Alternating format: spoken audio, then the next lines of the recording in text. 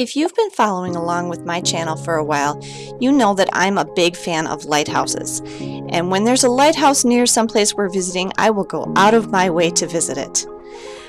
Shortly before our August trip to New England, I saw a really stunning photo of the Watch Hill Lighthouse in Watch Hill, Rhode Island.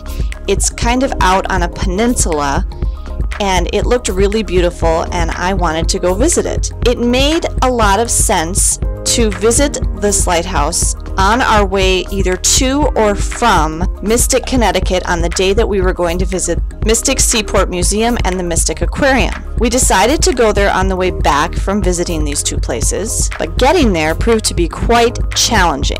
Google Maps kept giving us directions that wanted to turn us into what proved later to be Taylor Swift's driveway. We couldn't get in there because she has a very big gate and very visible security staff. But we finally figured out by Megan getting out of the car and actually doing a little exploring by foot that it was a nearby driveway. And this is the sign that's there.